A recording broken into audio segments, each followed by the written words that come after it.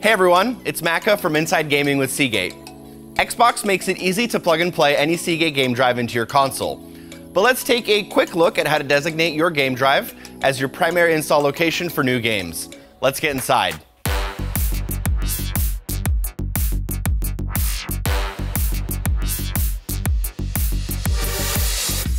There's not just the additional storage benefits to consider with Seagate's Game Drive for Xbox. Yes, adding a 2TB game drive can significantly multiply the capacity of your game library, but with the Game Drive for Xbox SSD, because of its efficient solid-state flash technology, you can noticeably speed up your game boot and load times too, with speeds up to 540 megabytes per second.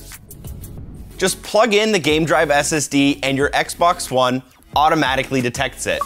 Click Format Storage Device and give it a name. Then, you'll be prompted to either designate the drive as the new primary install drive, or you can keep your current system default, which is your console's internal drive. Let's designate this new drive as our primary install location. Just click Format and you're done. All your current games that are already installed will stay on the internal console drive, and any new games will be installed to your Game Drive SSD. Now, if you ever want to change which drive is your primary install location, just go to Settings, click System, and then click the Storage button. All connected hard drives will be shown here.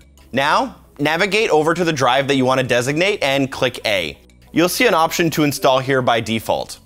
Click that and then designate that drive as the primary install location. And remember that all Seagate game drives work on all generations of Xbox One. And you can plug in as many as you've got available USB ports on your console.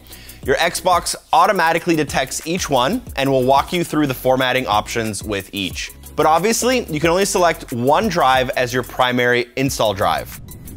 That's all for now. If you want a closer look at how to transfer games among your drives, check out our channel for other videos. Thanks for watching.